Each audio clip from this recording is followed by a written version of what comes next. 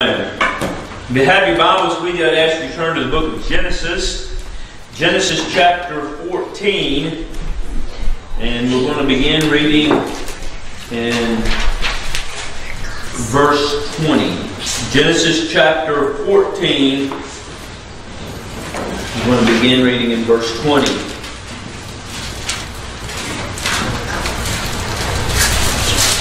Genesis 14:20, the Bible says, "And blessed be the Most High God, who have delivered thine enemies unto thine hand, and he gave him time to all. And the king of Sodom said unto Abram, Give me the persons, and take the goods to thyself. And Abram said to the king of Sodom, I have lifted up mine hand unto the Lord, the Most High, the possessor of heaven and earth. I will not take from a thread even to a shoe latch, and that I may not take anything that is thine, lest thou shouldest say, I have made Abram rich. Save only that which the young men have eaten, and the portion of men which went with me, Aner, Eshcol, Mamre, let them take their portion." I'm reading on in the 15th. "After these things, the word of the Lord came unto Abram in a vision, saying, Fear not, Abram, I am thy shield, and thy exceeding great reward. And Abram said, Lord God, what wilt thou give me, seeing I go childless? And the steward of my house is this Eleazar of Damascus? And Abram said, Behold, to me thou hast given no seed, and lo, one born in my house is mine heir. And behold, the word of the Lord came unto him, saying, This shall not be thine heir, but he shall come forth out of thine own bowels, shall be thine heir. And he brought him forth abroad, and said, Look now toward heaven, and tell the stars if thou be able to number them. And he said unto him, So shall thy seed be. And he believed in the Lord, and it was counted unto him for righteousness." Amen. I'd like to preach, the Lord being my helper this morning, on some things that hinder your faith. Lord Jesus, we thank you for another time to be in your house, Lord. We thank you for a time to meet with your people here at Dover, Lord. We give you the praise and the glory for it. God, we thank you for your word this morning, Lord. We know that it's a record and it's a help to us, Lord, and we pray that you would bless it this morning. Lord, allow us to put every idle thought away, that we might just focus in on what you've given us, and we be faithful to give you the praise, the glory, and the honor for it all. For it is in Christ's name I do pray. Amen. Now, fairly familiar verses in the Bible, and I just read from one chapter to the next to get the whole story. And when you're studying your Bible, always remember that the breaks in chapters and the divisions in the verses were just put there by the King James staff so that people could locate verses easy. But this was just a continuing story. Now, if you know your Bible, what has just happened is because of rebellion and because of sin, the king of Sodom is captured, and even Lot and some of his things are captured. And so Abram comes to their aid and comes down to rescue them and deliver them. And in this we see as Abraham is a type of deliverer, and he does it. Now, I want you to see that the immediate thought of the king of Sodom is, I'll pay for that. I'll make it right. Now, Abram refuses. You can't buy your salvation. You can't buy faith. And you can't buy deliverance. And so we found that Abram was really teaching him a precept that's all through the Bible, is that it's just completely of God. And so he refuses to take anything from the king of Sodom, and just simply accepts and says, if you want to give it to the ones that help me, you can give it to them. I also want you to see that he says, the reason he didn't want to take anything in verse 24, verse 23, that I will not take from even a thread, even to a shoe latch, then I will not take anything that is thine, lest thou shouldest say, I had made Abram rich. Now, I want you to see that Abraham, or Abram as he's known here, he wanted people to know that his riches and his blessings came from God. They did not come from the man around him. They did not come from even Abram's own efforts, but they came entirely from God. And, we live in a day and age today where we think that we can accomplish, that we can get it done. If we have this job, it's going to be this way. If we have that job, we can make this happen. But just always remember, it always comes from God. Things that are worthwhile belong to Him, and He will give them. That's a great type of faith. And we live in a day and age today where I think that type of faith is lacking, and we begin to depend on self. In the first verse of chapter 15, after these things, now remember what had happened. That's the reason I read that part of 14. The deliverance of the king of Sodom and the deliverance of Lot after those things. Sometimes there has to be a mighty event in your life to get hold of your attention.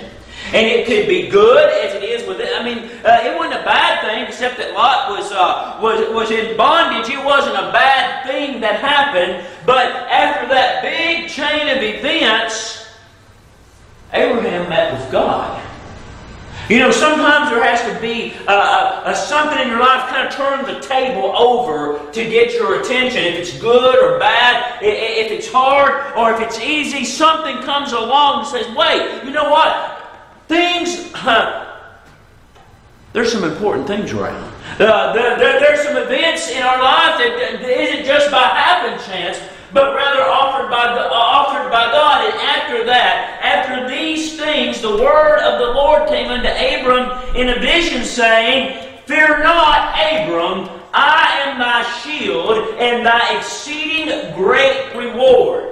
Now, I want you to see what is bred out of this when we get to verse 6, is that Abram begins to have faith. But in the first verse of that chapter, you have the contrary piece, the thing that will fight faith, the thing that will cripple faith, that will bring it down to nothing, and that's fear.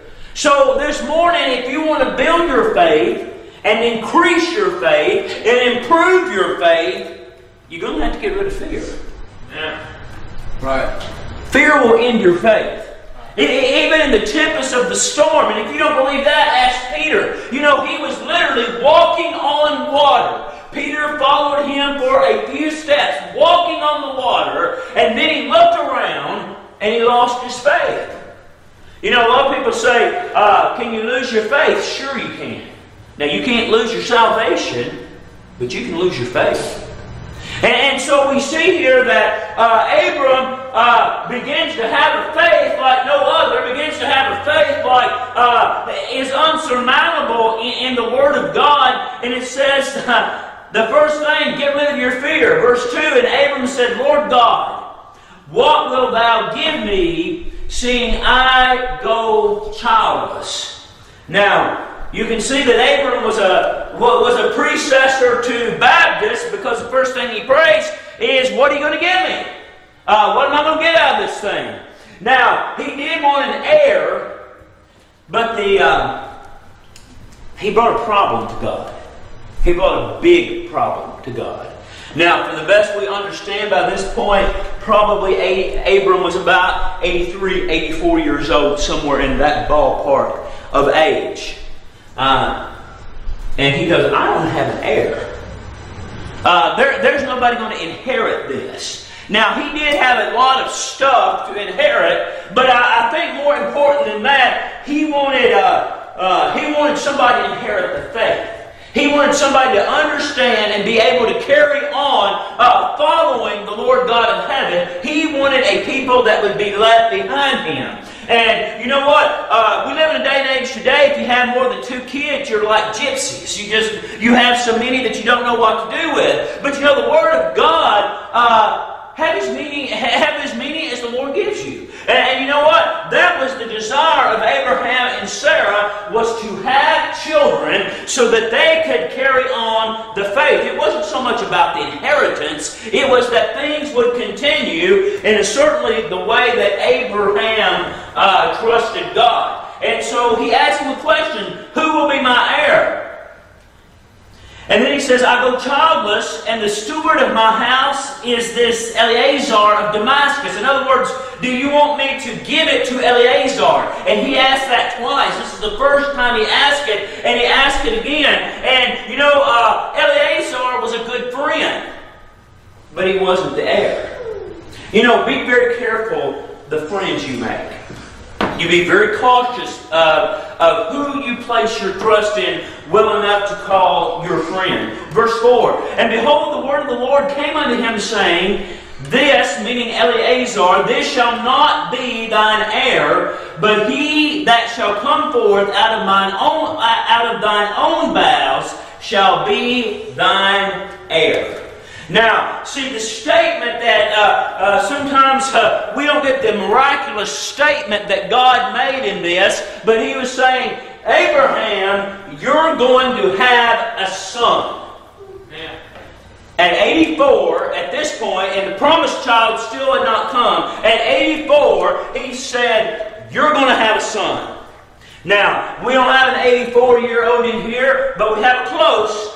You're going to have a son. Can you imagine Brother Junior having another child, and let's say he's 70, just say 7 years down the road, you're going to have another child. That's hard to believe. It is for me.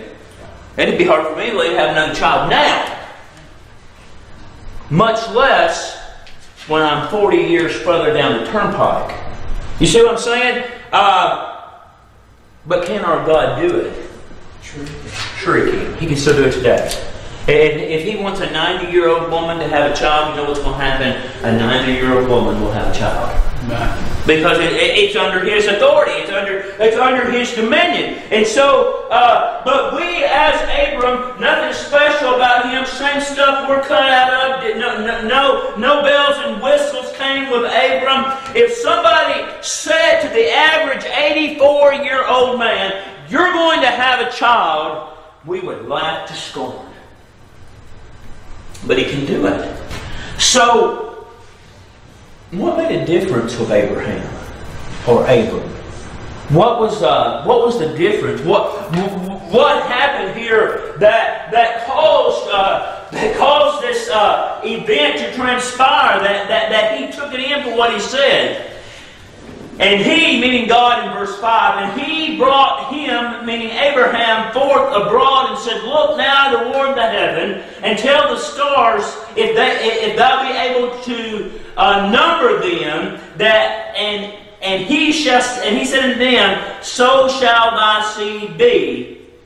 And he believed in the Lord and counted it him for righteousness. Now, I want you to see there's a very unusual way that's put. Did it say that he believed the promise? No. It said he believed in the Lord. So, when the Lord gives us these great promises that seem unbelievable to us, just put your faith in the Lord. And what I have found when I do that, if I put my faith in the Lord, the promises are a lot easier to accept.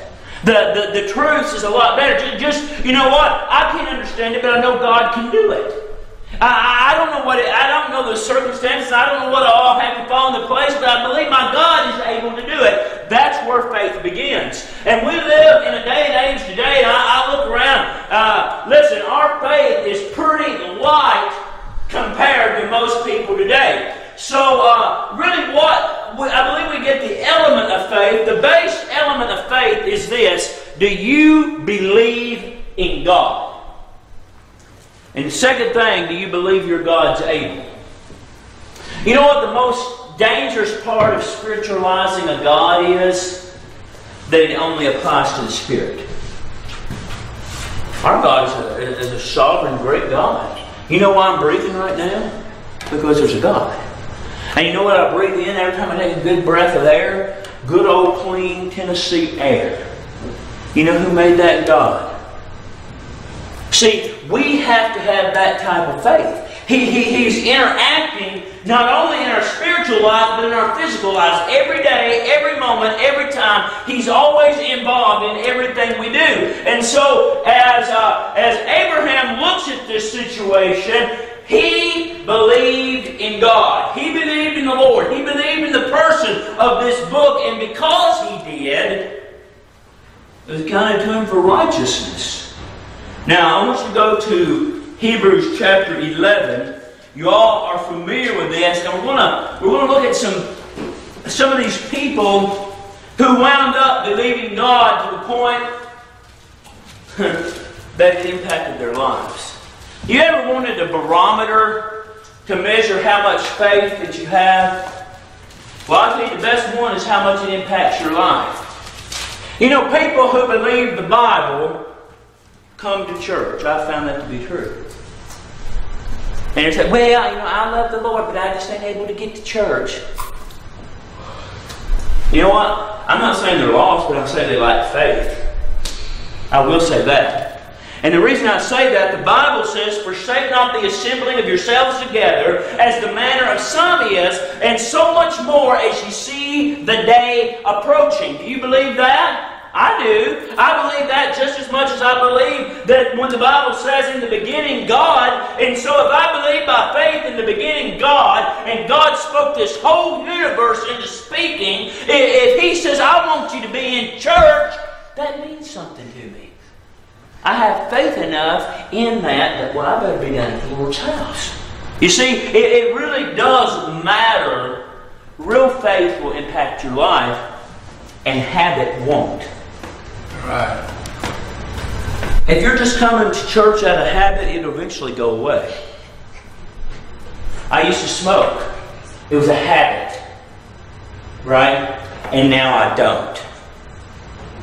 Does that make sense? I didn't have any faith in cigarettes, right? I didn't think they could do nothing for me. So it's just a habit. Got rid of it, right? So I'm fearful today, instead of faith, a lot of people come here out of habit, not just here, but I mean in church in general. That's just a thing to do. Mm-hmm. Up to the 1950s, there wasn't else anything to do on Sunday. Everybody said, oh, back in the 50s, what? The reason there were so many people here, or wherever, there wasn't nothing else to do. Their faith didn't bring them, because when there were other options, they left. That makes sense?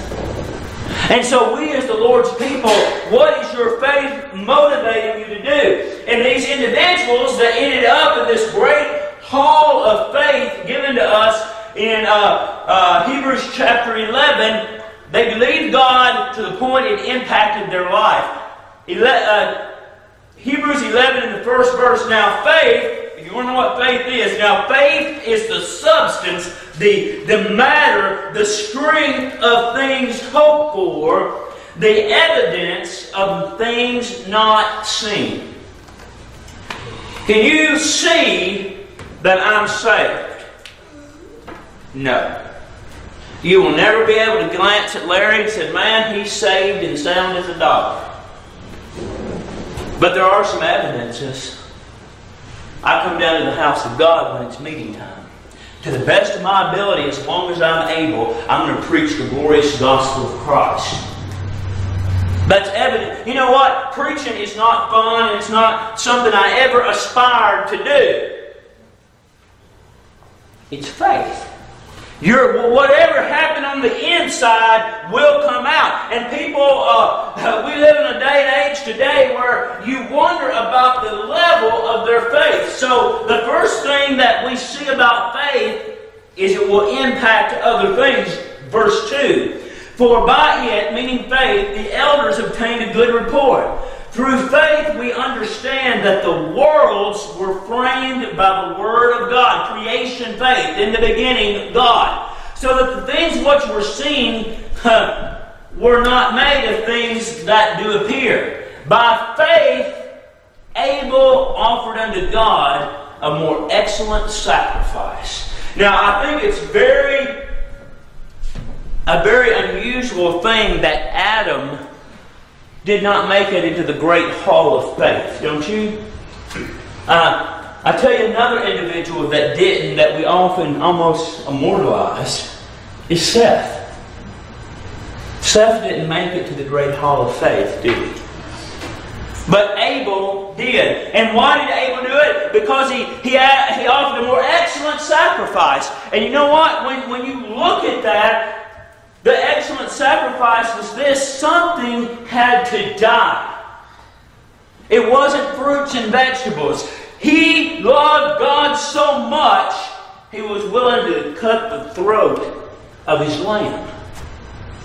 See, it went beyond reason. You know what? We never had lambs. We had milk goats when the kids were smaller. And you know what? They were sweet little goats. I wouldn't have killed one for nothing. And Adam was our goat person. He truly, he'd go up there and just sit and stroke on him like a cat. And asking him, Adam, I want you to cut her throat, would have been a very difficult thing. So why was Abel able to do that? Because of faith. God commanded it, so he was going to do it. That's blind faith. He didn't have to ask why. He didn't say, this little lamb is mine. He didn't say, I love this thing so much.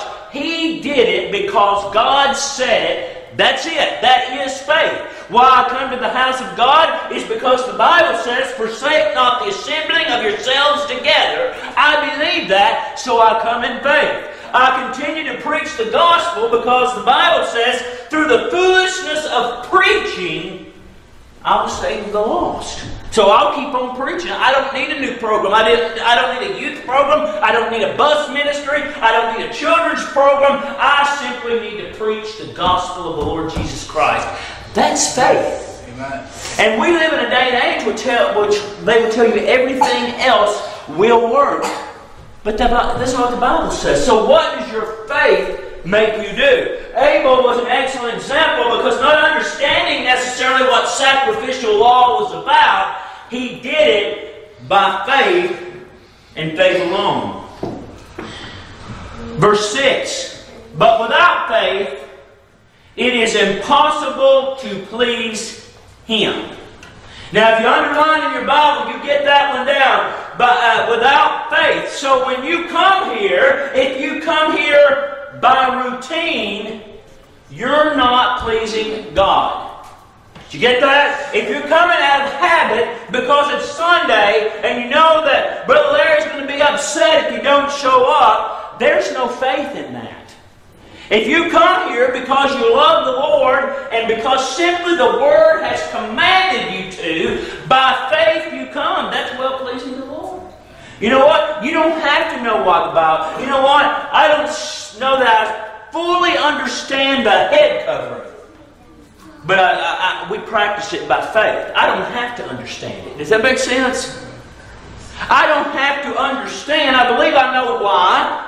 But I don't have to understand why women are not permitted to preach the gospel, but I take it by faith. That's what the Bible says. It says the husband of one wife is to be a qualification of a bishop. A woman can't be a husband, so it's got to be a man. Does that make sense? I don't know why, but I believe it. Just take it by faith. And so we as Lord's people, I think that the hang-up in the modern day is the thought that God owes us an explanation. You know what? He don't owe you an explanation. If He said, I want you to believe that the sky is red, then just say the sky's red and move on. Does that make sense? We do not have to be... He doesn't have to justify any of His precepts to us whatsoever. It's just by faith.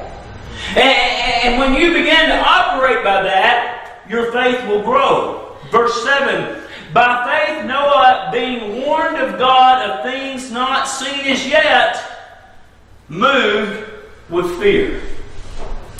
Noah, it's going to come a flood. It's going to rain. You know what? Noah never ever says what's raining. But at that point, it had never rained before. Right. You know what? It was more believable that the fountains of the deep would break up, because that's how we were moisturized before then. As the moisture came up from the soil instead of coming down. Right. Every night, that's how the world was moisturized. But in addition to the fountains of the deep coming up, it was going to do this thing never ever heard before till that time. It's going to cause rain. And rain is water coming down from the sky. That is going to happen. Build you a boat. And he moved on it. You know why? Because God said so. If we had been Noah, I'd want to know, what's rain? You know, everybody that came by and jeered him and made fun of him and poked fun at him, rain. What's rain? Water from up there. You got to be kidding. The only real difference was God said it and Noah believed it. Now, your faith can grow, because I'll give you this to try on. Shem, Ham, and Japheth never heard him say that. Do you ever think about that? They never heard God say to Noah, Noah, it's going to rain. But he went and said, sons, Shem, Ham, Japheth, it's going to come a rain here in about 120 years, and we got to make things ready. And they moved on it. They began to work. You never hear one of those boys questioning what God had said to their father. See, his faith grew. He told his sons, and they thought, well, God said it, we'll get ready. You know, that's a wonderful blessing if your faith has influenced your children. Unfortunately, a lot of times our lack of faith will influence them as well. And so we see that, and you know the truth, the accounting, they're delivered. Verse 8, by faith Abraham, when he was called to go out into a place which he should after receive for inheritance, obeyed, and he went out. Now, again, at this point in Abraham's life, he was about 75. And just suppose the Lord God, and again, I hate to use you as an example again, said to you two, I want you to go to Arizona and start a new work down there close to the Mexican border. I'd say neither one of you ever been that far west. It's dry and it's hot. My little time in Phoenix, I found out that it's dry and it's hot. The day I landed in Phoenix, it was 110 degrees. I don't want to be there. See the good green grass and the trees we got out here? Don't look for them in Phoenix. They're not there. But do you believe and trust God enough to do it if He said it? Because Abraham was called out and said, I want you to go to a land which I will shew thee. He didn't even say Phoenix. He didn't even say Arizona. He said, I'll tell you when you get there. I just want you to come. Man, that takes a lot of faith, not even knowing where you're going and saying, yeah, I'll get on the boat and come because you said to. That's faith. And if we get down to operating on faith like that, the Lord God will bless us greatly. If we get to the point where we're simply trusting what God said and that He provided that truth, we'll go on in the Lord and He will bless us greatly for that. By faith, he sojourned in the land of promise as in a strange country, dwelling in tabernacles with Isaac and Jacob, the heirs of him of the same promise. Now, imagine this, ladies. We're going to get up and go. Donna, we're going to move. Well, Larry, where are we going to move to? I don't know. We're just going to move. Get out, sell everything that we have, pack up what we can, put it in the journey, which won't be very much. It just about cramps us all five of us in there and takes up about all the space. Get out and start driving. Larry, where are we going? I don't know. That was the trip that they made. That's how it happened.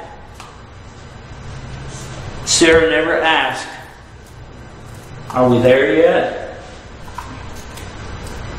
They just kept going. You know what? That takes a lot of faith. It takes a lot of faith, period. But when you're 65 and 75 years old, that's an incredible amount of faith. And just to keep going, and to keep going. And you know what? The thing of it is, just say, we did that, and after me and Donna are dead and gone, Adam picks it up and say, hey, I don't know where we're going, but we're still going. And then after that happens, and he's dead and gone, AJ gets up and says, I don't know where we're going, but we're still going. Because that's exactly what happened. Abraham, Isaac, and Jacob, and they never ever saw the land of promise, but they kept on going, and they did it by faith. They believed God would do it. And they just kept going. You know what that says to me? The best measure of your faith is, are you keeping going? If you're ready to quit, your faith's about to be expended. But if you woke up this morning, and I sincerely trying to attend church, truly 29 years, I get up and go this morning with the same zeal that I did in 1988, expecting, hey, this might be the last time we meet together.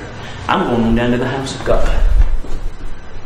And you know what? Should the Lord tarry is coming, 30 years fast forward in the future, in 2047, I'll be down here with whoever's left, because my faith will drive me to do that. That is what faith is about. And even then, God being my helper, I won't say, you know, gee, the Lord's not come back yet. I think I'm going to quit.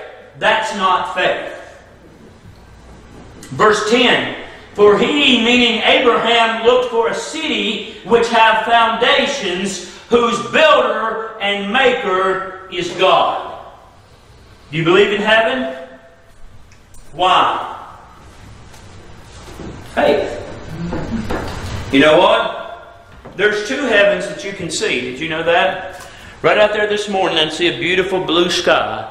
That's the first heaven. I know that it's there because I can see it. At night, on a beautiful summer evening, the clouds are not there, and you look up at the heavens above us and see those beautiful stars and all the constellations that we can behold here. And I know the second heaven's there because I can see it. But you know what? No one's ever saw the third heaven and lived to tell about it. John wrote it down. But I believe it's there. Just as sure as the stars that I'll see tonight, the third heaven's real. And I say that by faith.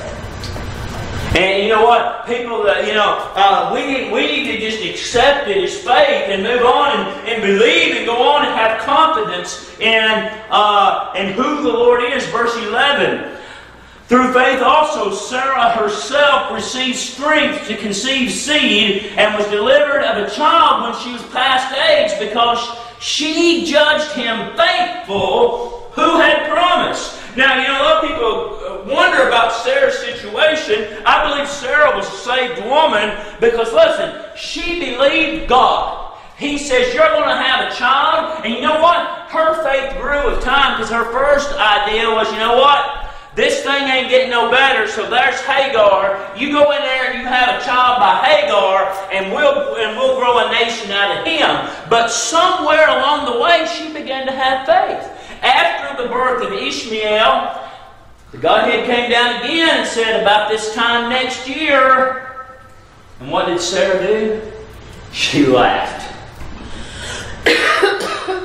Somewhere between the time she laughed and a few more months, her faith grew, because she gave birth to a son. And the Bible documents very carefully here that Sarah's faith was real too. So what that tells me is this.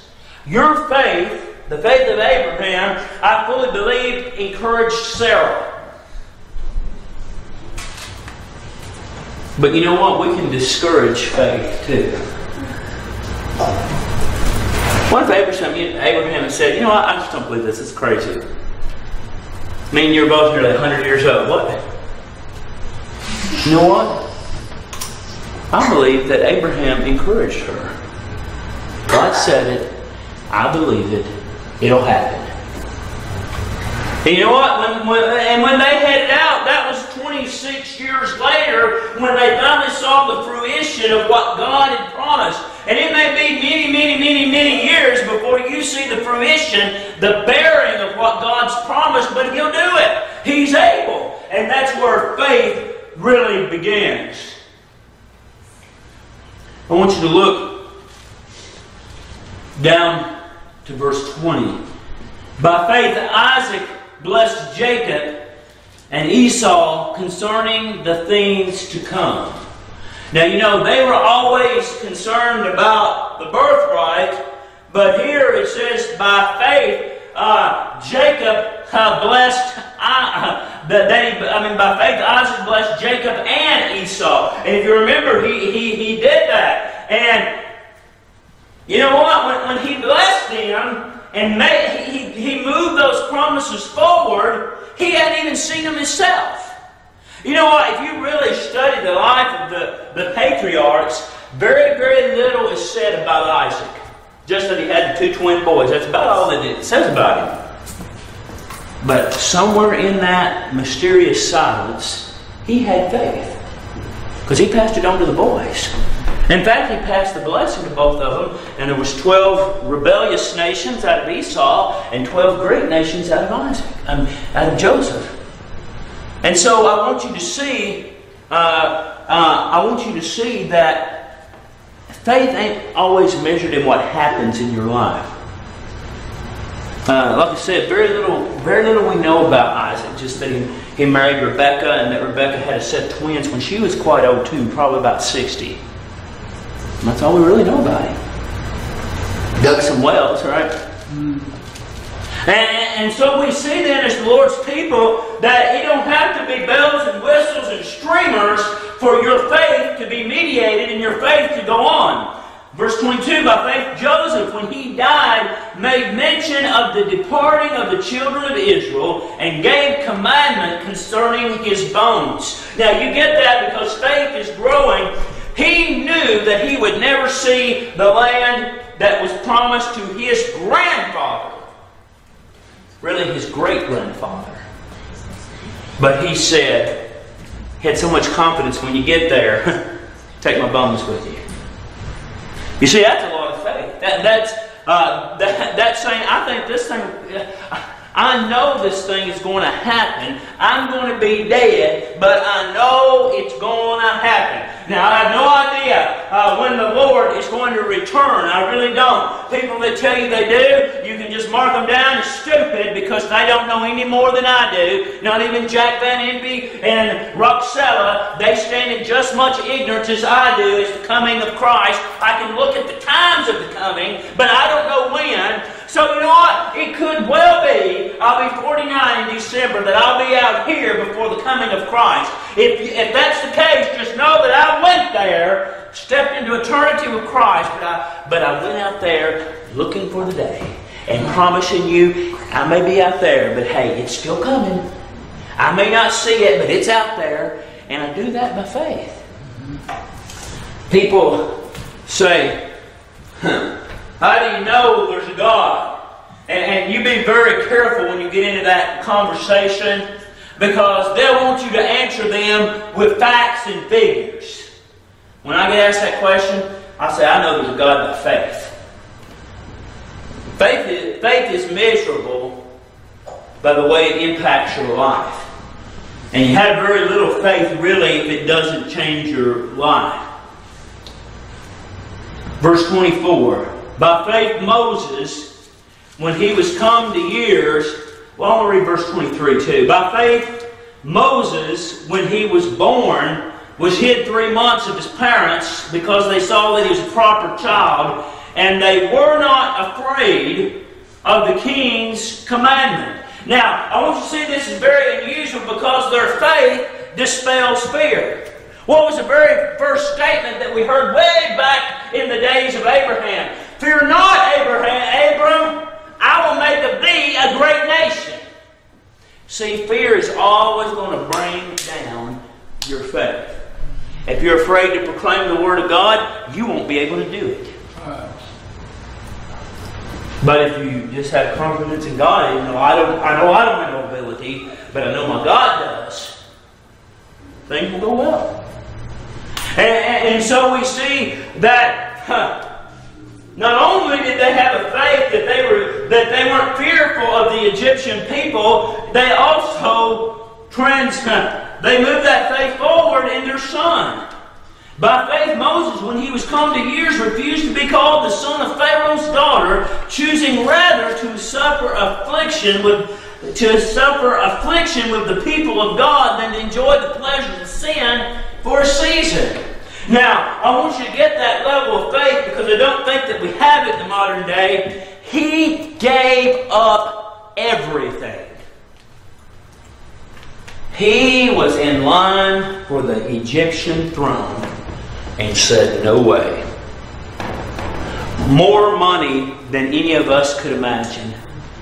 More prestige than President Trump. And he says, nope, not me. You know what? We would think he needed his head examined. He did that by faith, knowing spiritual things runs much deeper than carnal things. And we see that the Lord God blessed that faith too, because he became the instrument in God's hand to be the deliverer of God's people. Now, I want you to show you something interesting, and I'm going to close. And all through here, verse 29, by faith they passed through the Red Sea as on dry land, which the Egyptians assuaged to go to do were drowned. In other words, they didn't have faith to do it, and they were drowned. By faith the walls of Jericho fell after they were compassed about 7 days. Now that's very unusual. Why? Moses was dead when that happened.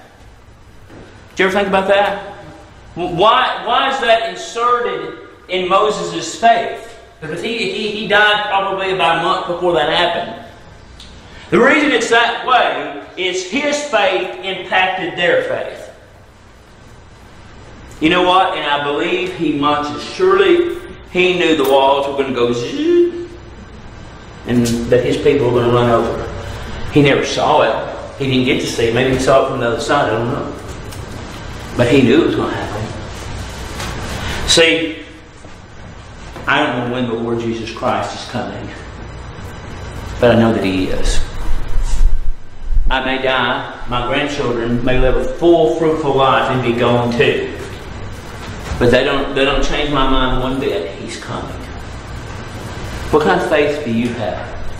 You say, well, Brother Larry, I don't know. Well, the answer is this. What does it drive you to do? Does it drive you to speak of the goodness of God? Does it drive you to come down to His house? Does it drive you to speak of His name to people that you find along the way?